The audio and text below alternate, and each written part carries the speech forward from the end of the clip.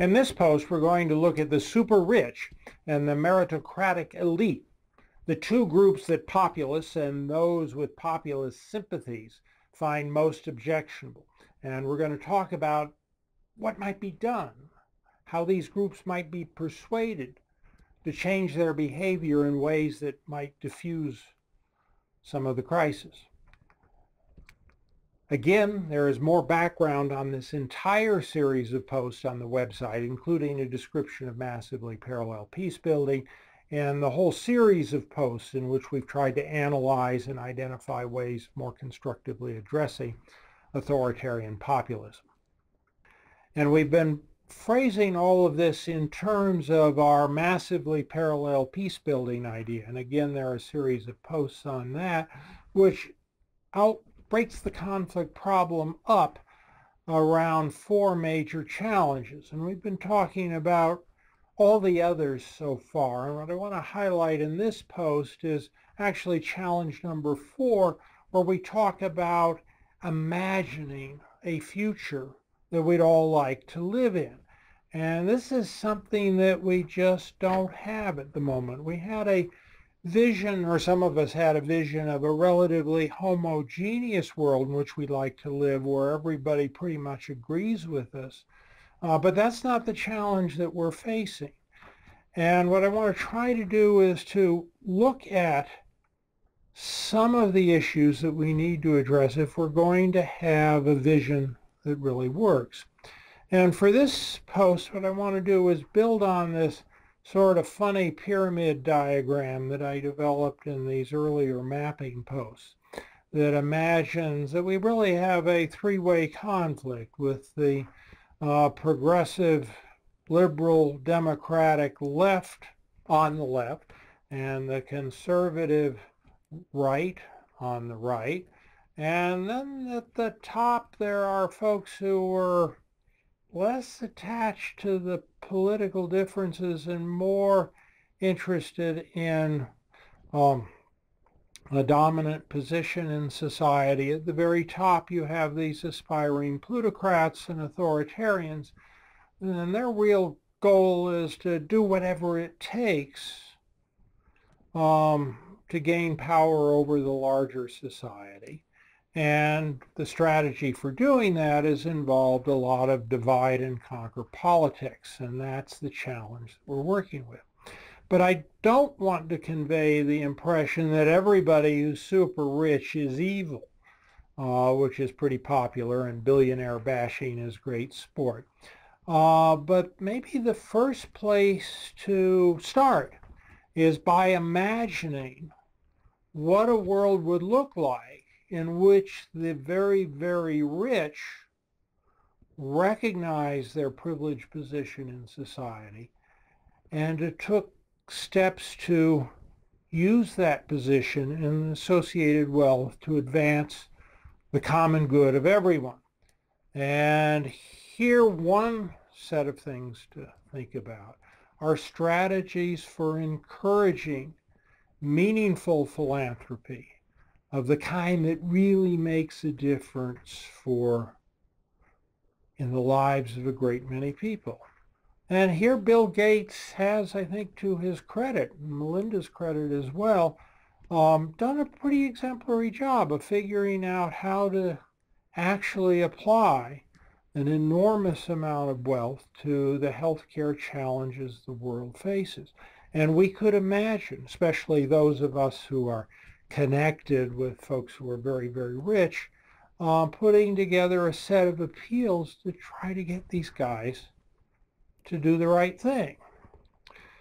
And there's another angle that you could take on this, of course, and this also makes a lot of sense. And this is a interesting article written by a guy who at least claims to be a plutocrat, which I assume means he's got at least $1 billion. And he's trying to explain to his fellow very, very rich folks that it's in their enlightened self-interest to address rather than exacerbate some of these big divisions and inequities in society. And that the way in which the very rich have, and I talked about this in an earlier post, managed to accumulate such a huge share of the growth in the economy over the last 30 or so years is something that they need to roll back. And he makes a pretty persuasive pitch from the perspective of one plutocrat to another about the need for social equity and redistribution and fixing the economy. And, again, going back to the last post, figuring out how we can make an economy that works for everybody. And again, at this level of imagining the world with how the very, very rich might interact in a better way, I think, and this is something that has to do more with the way everybody else thinks about it, is that one can imagine these rich guys will somehow use all of their wealth to distribute some of it to you. So here in this sort of silly little diagram of imagining gold bricks that are coming your way.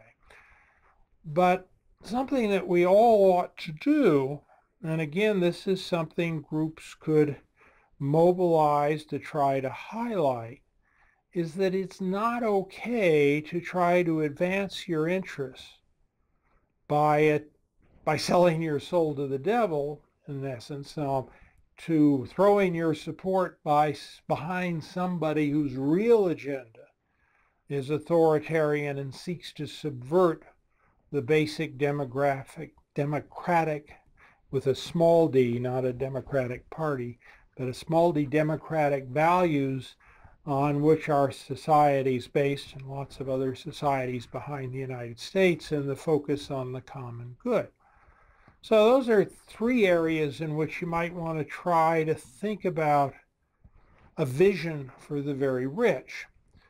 Now, at the next level, where we're talking about the meritocracy, in this diagram, it was the top 19.9% people. The next tier down are different percentages. But here, and this is something I also talked about in an earlier post, this group has an enormous number of advantages. And there are lots and lots of ways in which privilege and luck and hard work are all interlocking with one another in ways that is giving this sort of top tier of society pretty much a lock on the top tier. And they are arguably, in many ways, the new American or global aristocracy. And it's pretty hard to figure out how this is going to change. So I think we really ought to try very, very hard.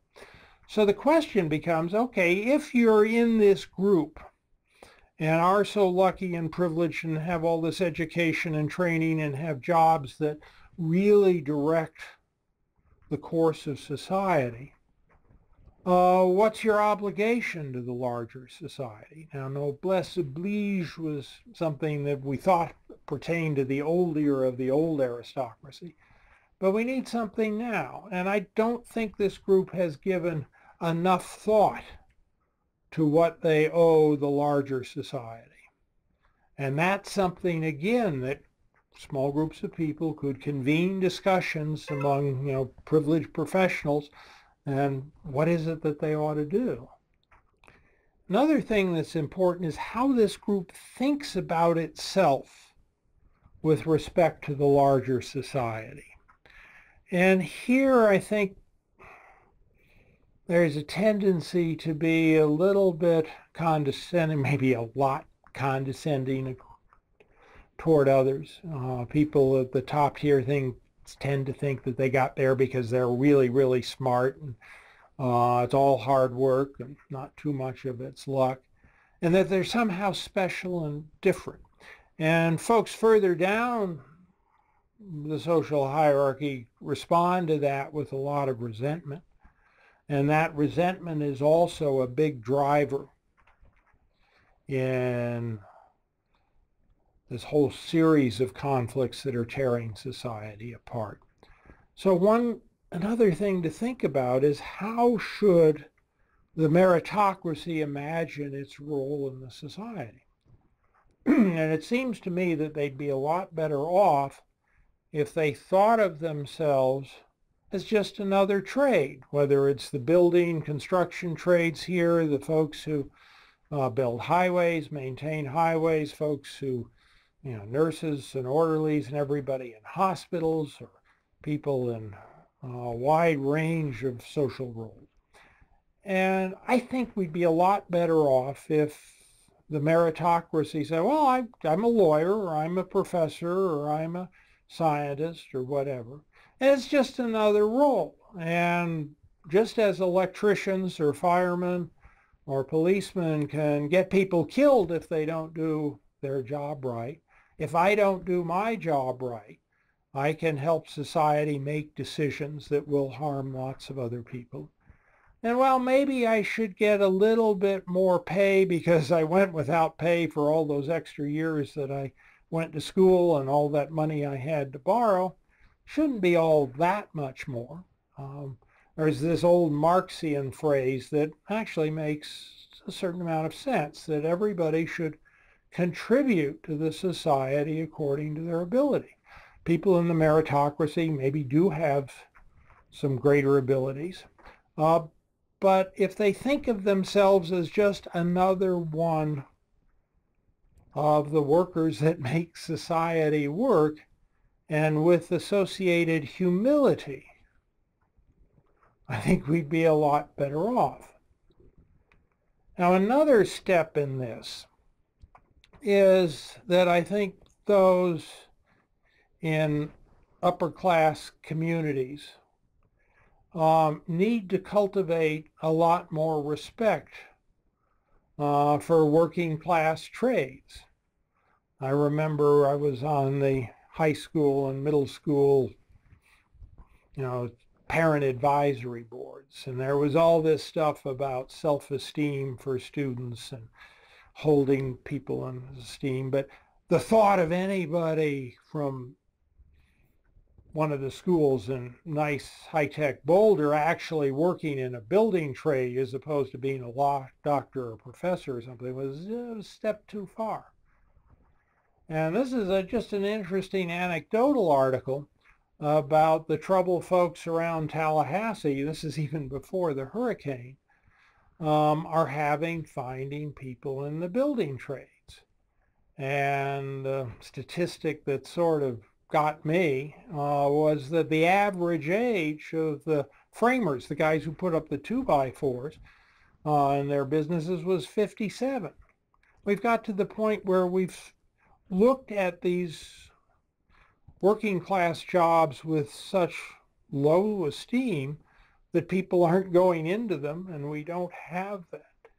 And again, we'd be a lot better off if we recognize the contributions that everybody at all different hierarchical levels of society makes. Since Donald Trump was elected president, an awful lot has been written about the way in which he embraces fake facts and the contempt with which he holds the nation's traditional elites, the folks who used to run the country. And the truth is that this contempt and this hostility toward the elites is shared by a pretty large fraction of the population. In fact, that's a big part of the energy underlying populism.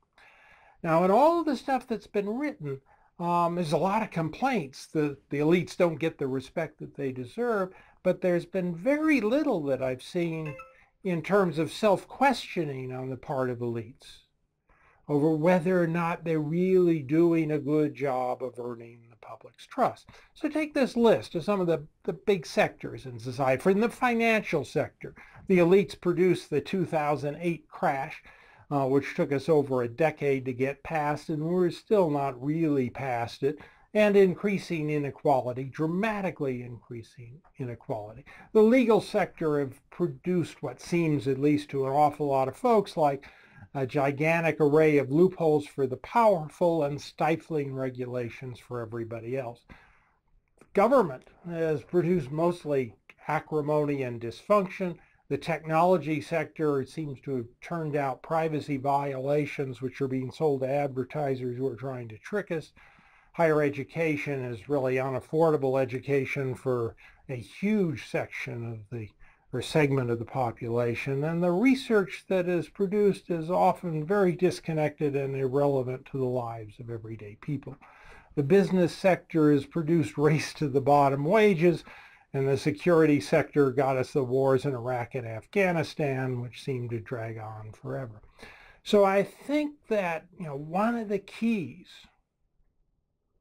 for rebuilding trust in elites is for elites to start asking hard questions about whether or not they're really earning that trust and how they could do their job of serving the population as a whole more effectively. In the next and final post, we're going to look at strategies for mitigating the conflict between the democratic, left-leaning protected classes and their supporters and sympathizers, and those on the more conservative side, the Republican-leaning, the left behind. We're going to talk about how these groups might realize that they actually have a lot of common interests.